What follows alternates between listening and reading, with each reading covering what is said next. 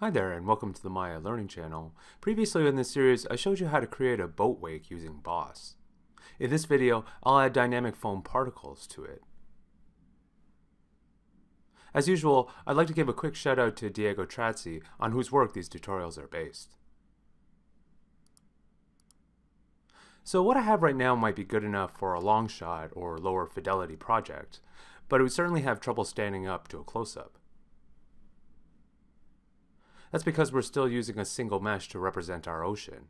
In real life, water has foam that breaks away from the surface and reacts dynamically. If we want to make a truly convincing ocean surface, we'll need to recreate that using Bifrost. I'm going to start with the file we created in the previous movie, but with a few small alterations. First, I'm going to hide my result plane and reshow the Boss output, since I'll need that to help drive the particles. Next, I'm going to hide my wave solver and bring back my spectral waves. These are going to guide the initial velocity of the particles. However, since I'm just using this as an influence now and not for rendering, I don't need to worry so much about the fidelity of the ocean plane itself. So I'm going to reduce its subdivisions to speed up performance. Now I'm ready for particles. In the Bifrost Fluids menu, I'm going to create a new liquid solver. Since I didn't have anything selected, it just creates the initial solver and properties nodes. However, if I play the scene, no particles are generated yet, because I haven't specified anything to emit them. So what should I use as an emitter?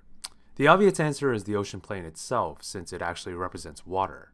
But the entire plane is kind of big, and I only want foam particles around my boat, so that would be kind of wasteful. Alternatively, if I use the boat itself as an emitter, that would get the particles to stay nearby. So I'll select my boat, Control-select the Bifrost liquid container, and go to Bifrost Fluids, Emission Region. However, even if I were to play back now, it still wouldn't be quite enough, so I'm going to adjust a few settings. Starting with the Bifrost liquid properties, I'm going to change the master voxel size to 0.1. Think of this as your simulation's overall resolution. Particles are generated in 3D pixels called voxels. The smaller the voxel, the more of them you can fit in a small space. For even better results, you can make this value smaller, but at the cost of performance. Next, in the emission region properties, I need to increase the thickness of the region, since I want to generate the particles just outside the boat's hull. And lastly, I'll need a guide. This is a mesh that will guide the forces applied to my particles. That's where our Boss Ocean comes into play. So I'll select them both, then go to Bifrost Fluids, Guide. Now if I rewind to frame 1, I finally get particles. To get a better look at my simulation as well as speed up things in the viewport, I'm going to hide my ocean. Looking at this now, I can see the wake is being generated only in the area of the boat, just like I wanted.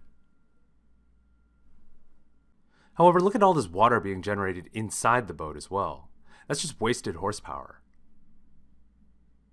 To fix that, I'm going to select the boat, as well as the Bifrost liquid node, and then add the boat as a collider. This works because we expanded the emission region earlier so that it's larger than the boat, similar to what we did in the previous movie with the ripple generator.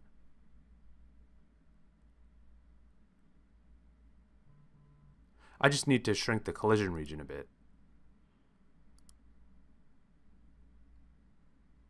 There, now I'm generating particles just outside the boat's hull. If you want an even bigger wake, feel free to expand the emission region even further, but I'm going to leave it as is for performance sake.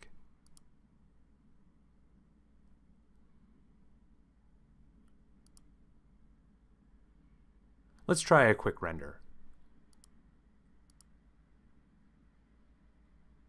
That's not too bad for a first try, but it's also not really what I want. Rather than this transparent liquid, what I'm really after is frothy white foam. So to get that, I'll select the liquid and go to Bifrost Fluids, Foam. Then rewind and have a look again.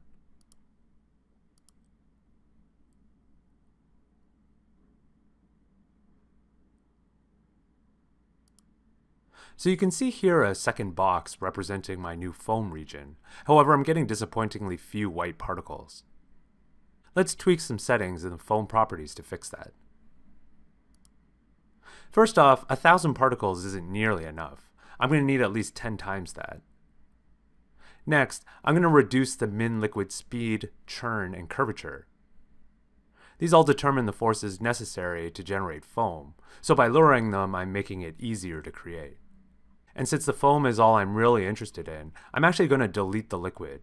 It'd look weird to have those particles overlap with my ocean shader anyway.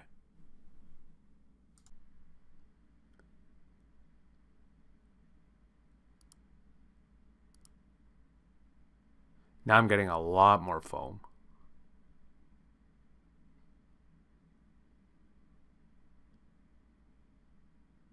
Notice that despite our relatively gentle boss guide, our boat looks like it's in the middle of a storm.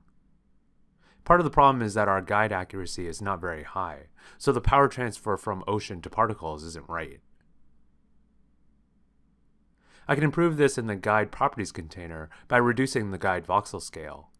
This allows more foam to fit in a smaller space, much like the master voxel size. Additionally, I'm going to reduce the guide mesh properties velocity scale to 75% to dampen some of Boss's influence on the particles. Of course, you can tweak this value depending on how dramatic an effect you want.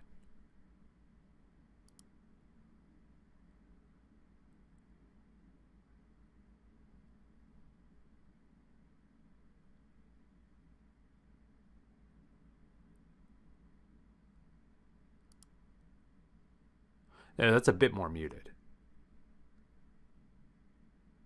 Now it's time for another test render. Well, that's not good. I can sort of see my foam, but it's showing up black. It looks like it's not reflecting light properly, so let me check the Arnold settings.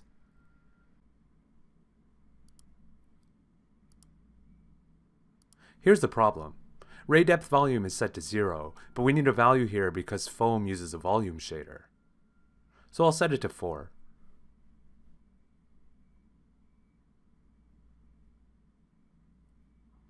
That's a bit better, but it needs more. There are two roads I can take now. The easiest is to modify the foam's volume shader. The idea is to emit a small amount of light based on density, so that when the particles bunch up, they glow white. This technique is a bit of a cheat physically, but still very convincing.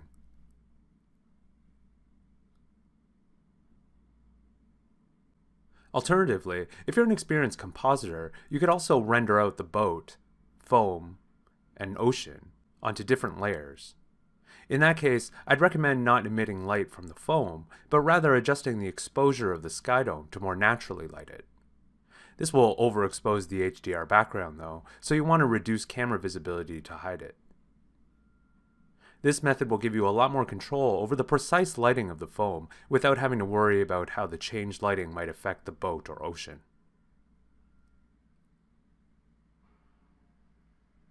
Then you can just merge the layers together with a compositing software like Flame. No matter which road you take though, there's little argument that the result stands up better than our boss-only solution. And with that, we've covered the most common ocean effects. So in the next couple of videos, I'll focus more on neat tricks you can use to achieve more specialized effects.